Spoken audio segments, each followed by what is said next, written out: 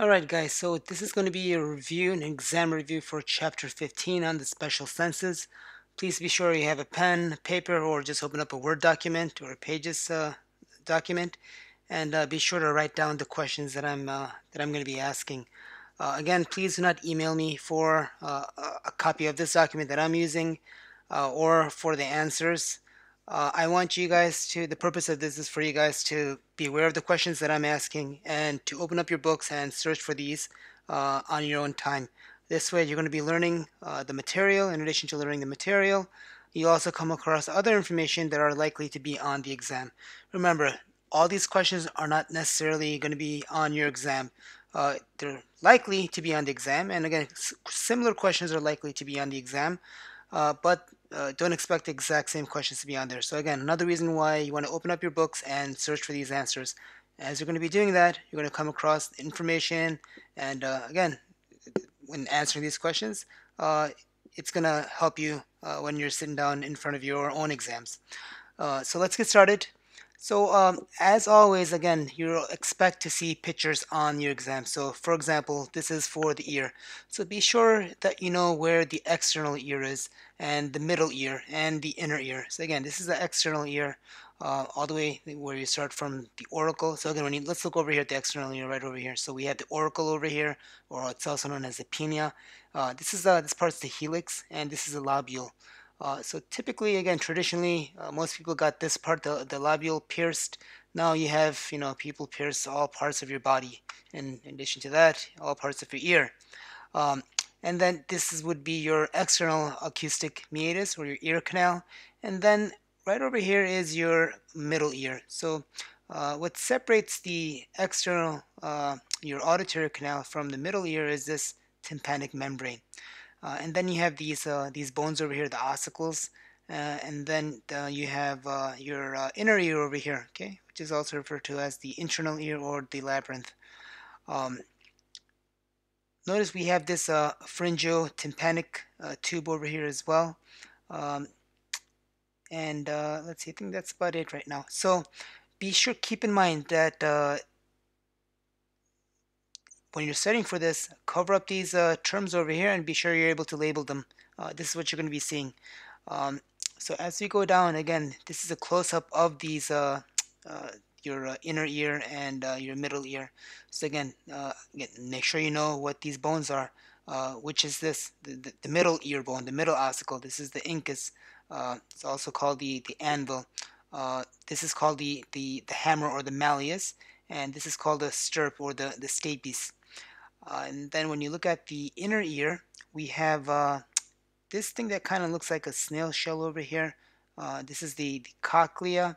And then you have when you look over here, this is the vestibule, and then you have the vestibular nerve. And so you have the cochlea and the cochlear nerve. And these are the semicircular canals over here. And let's see, we have another photo over here. So this is for your eye. Again, going back over here, and make sure, again, cover all these up and make sure you're able to identify all these structures. And moving forward to the next image, this is for the eye. So again, make sure you're able to identify all the different parts. So again, this would be the sclera, and then we have this part here, which is the choroid or retina, and this would be the retina over here. Um, and this part as well, because remember it's cut, it's transected. Then we have the fovea centralis over here.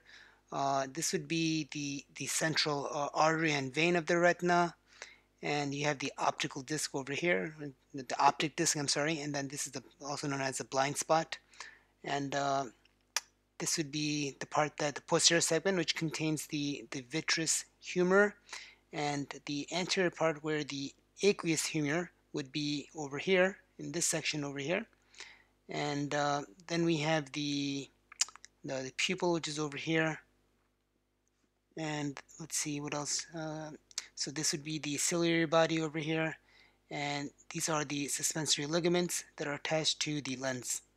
And so let's see, is there another photo? And then yeah, let's go on to this part over here. So again, when you look at this, make sure you're able to identify which way is light entering? So again, this is the pathway of light. It's going from here to here, and the pathway of signal output is going to be going the other way. Now, when you look over here, these are the ganglion cells down over here, all right?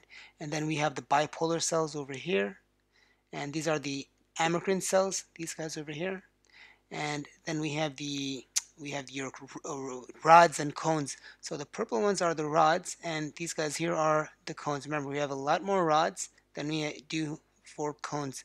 And these are the pigmented layers of the retina. And so that's about it for the images. So be sure you know these images. There's one more on the tongue. I didn't get a chance to put that up. So go over the the, um, the illustration of the tongue and make sure you're able to identify uh, where the taste buds are and the different parts of it that's covered in your book. All right, so let's get started with the questions. So number one, where is the pinea? Number two, which part has been traditionally pierced? I asked this earlier as I was going over. Number three, where is the tympanic membrane? Number four, identify the incus, stapes, and the malleus. Number five, where are the semicircular canals located? Number six, which structure is the cochlea? Number seven, which structure is the organ of balance? Number eight, which structure contains the organ of Corti? Number nine, which part connects the middle ear to the nasopharynx? Number 10, what separates the exterior and middle ear? What's the structure called? Number 11, which structure contains the saccule? Which structures detect linear acceleration? Number 13, which part commonly gets infected, especially in children? Number 14, what condition can autosclerosis lead to? Okay, what condition can autosclerosis lead to? Number 15, what is a receptor organ for hearing? Number 16, what is a central part of the bony labyrinth? Number 17, where does the tympanic membrane transmit sound vibrations to? Number 18, the hair cells in the macula are responsible for detecting what? Okay. Number 18, what are the hair cells in the macula responsible for detecting? Number 19, which type of deafness can result from listening to very loud music if you're using these in-ear headphones, or if you're using a lot of it, or any type, even if you go to multiple concerts, you're standing next to the speakers. So again, loud noises uh, that leads to deafness. Okay, what do you call that? Number 20, which type of deafness results from the fusion of the ossicles? Number 21, what can tinnitus result from? What can tinnitus result from? Number 22, what condition can conduction deafness result from? What condition can conduction deafness result from? Number 23, where can ear stones be found? Number 24, what are hair cells in the crista ampullaris responsible for detecting? Okay, so again, these questions, again, you might be asked these questions and you'd have to identify these structures. So again, imagine if these are all blanks and they're all labeled A, B, C, D. And again, these questions are asked, you'd have to, I don't know, label them. So which part connects the middle ear to the nasopharynx? So I don't know, if this was labeled C, then you would say, oh, the answer is C. Okay, so let's move forward with our next set of questions. Let me zoom out a little bit.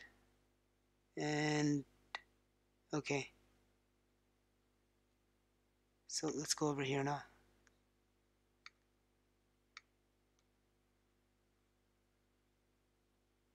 All right, we did that. Sorry for that. Moving forward. So what protects and gives shape to the eyeball? Okay, what protects and gives shape to the eyeball? What provides blood to the majority of the eye? Okay, what provides blood to the majority of the eye? You can talk about the blood vessel as well as the layer. Okay. What part provides detailed color vision? What part provides detailed colored vision? Number 4, which part does the optic nerve exit the eyeball? Which part does the optic nerve exit the eyeball? Number 5, which is a pigmented and neural layer? Number 6, which part gets replaced during cataract surgery? What gets replaced during cataract surgery? Which part contains the vitreous humor? Number 8, where is the sensory layer of the eye? How about this one? Which part contains the aqueous humor? Number 9, which structure focuses light rays? Number 10,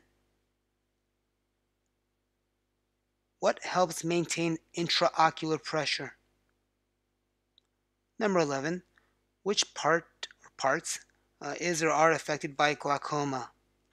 Number 12, a deficiency in which vitamin is believed to lead to night blindness? All right, let's see. Moving forward. Oh yeah, identify all types of cells and pathway of lights and signal input. So again, just imagine these are all blanked out, and you'd have to identify what all these structures are. So be sure you're able to do that. All right. Uh, First question: do olfactory epithelium contain chemically sensitive cilia or microvilli? Number 2, do taste buds contain chemically sensitive cilia or microvilli? Number 3, is a conjunctiva a mucous membrane? Number 4, does the pigmented layer of the retina store vitamin A? Number 5, where does the optic disc form a blind spot? Number 6, what allows for precision eye movement? Number 7, where are ciliary muscles found and how are they controlled? Number 8, how does contraction of these muscles, number 8, what does contraction of these muscles do? What does contraction of the ciliary muscles do? What's their function? Number 9, what is refraction? Number 10, which chamber of the eye is filled with vitreous humor? Number 11, what role does the neural layer of the retina play? Number 12, does light pass through the entire neural layer of the retina? Number 13, what is the function of the lens? Number 14, how are cells in the cornea and lens maintained since they are avascular? Number 15, would you expect to see red or green cones in the fovea of colorblind individuals?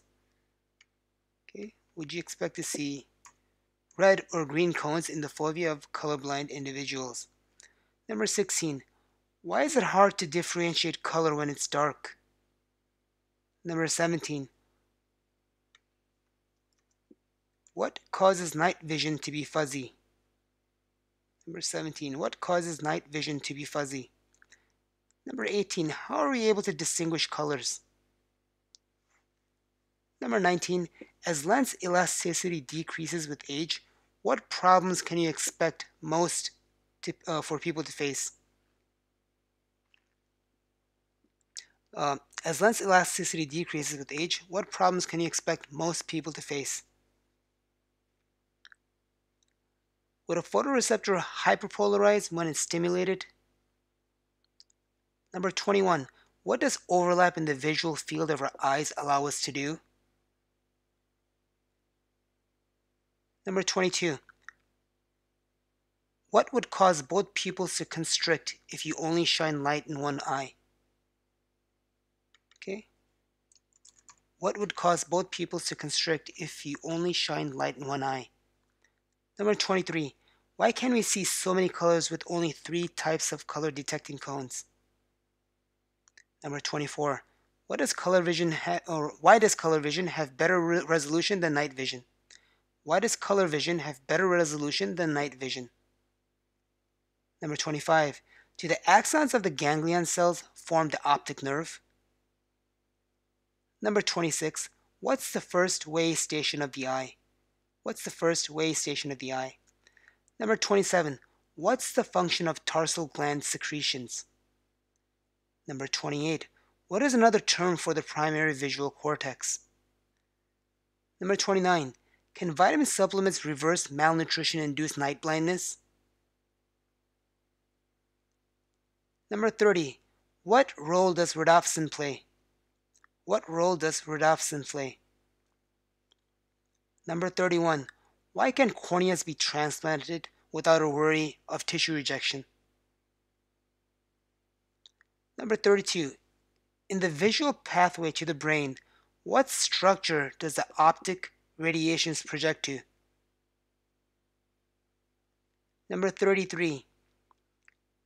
Is the sense of vision fully functional at birth? Okay. Is the sense of vision fully functional at birth? Number 34. What role does the suprachiasmatic nucleus play? Number 35. What are the first vestiges of the eyes in the embryo called? Number 36. Can the optic chiasma be seen with an ophthalmoscope? Number 37. Are ganglion cells found in the retina?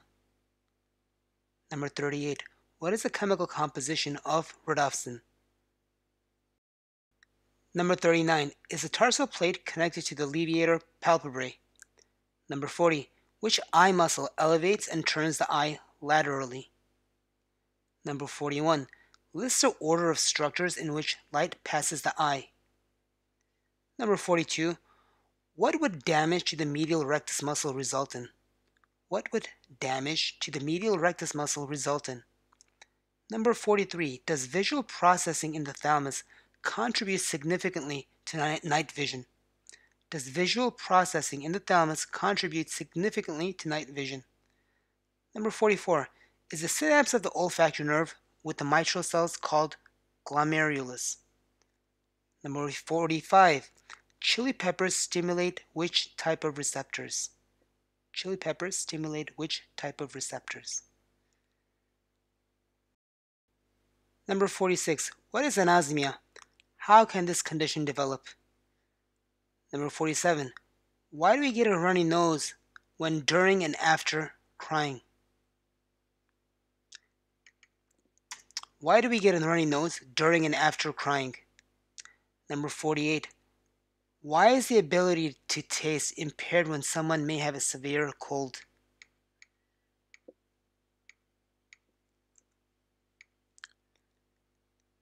Number 49. What gives us the ability to distinguish so many types of smells? Number 50. Briefly discuss homeostatic values for taste preference. Number 51. Are olfactory receptor cells replaced throughout life? Number 52. What is bitter taste elicited by? Number 53. Which organ has the most number of sensory receptors? Number 54. How long does it take for complete adaptation to occur in gustatory receptors? Number 55. Are taste buds found in filiform papillae? Are taste buds found in filiform papillae? Number 56. Is it possible for pain to be one of the sensations of olfaction? Number 57. Which taste do alkaloids produce? Which taste do metal ions produce? Number 58. Do substances in solution stimulate olfactory cells and taste buds? Number 59. Are olfactory receptor cells unipolar neurons?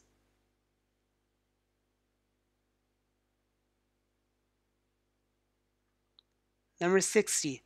Are the receptor membranes of gustatory cells taste buds? Is high frequency sound detected when the basilar membrane is displaced near the base? Number 62. Name the three ossicles in the ear. Okay, name the three ossicles in the ear. Number 63. What is the name of the middle ossicle?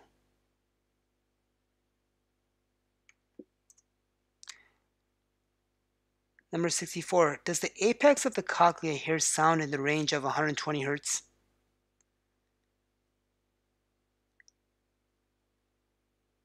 Number 65. Describe the pathway of sound from the external ear until the brain perceives it. Describe the pathway of sound from the external ear until the brain perceives it. Number 66. What is the role of endolymph in the semicircular canals? Number 67. What is responsible for bringing about thrills when you ride a roller coaster? Number 68. What's the purpose of the pharyngotympanic tube? What's the purpose of the pharyngotympanic tube? Number 69. Compare and contrast the macule and crista ampullaris. Number 70. What are the signs and symptoms of labyrinthitis? What are the signs and symptoms of labyrinthitis? Number 71. What is responsible for detecting the volume of sound? What is responsible for detecting the volume of sound? Number 72. Would someone with the ability to hear in only one ear be able to localize the origin of sound? Would someone with the ability to hear in only one ear be able to localize the origin of sound? Number 73.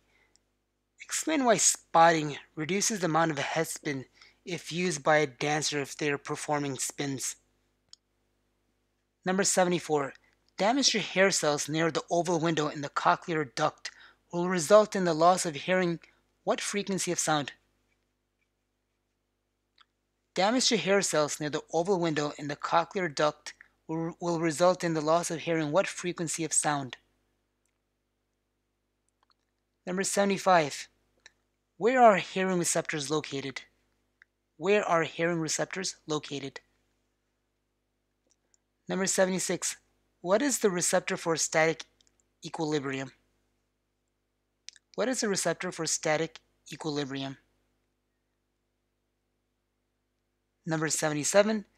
To which passageway is the oval window connected?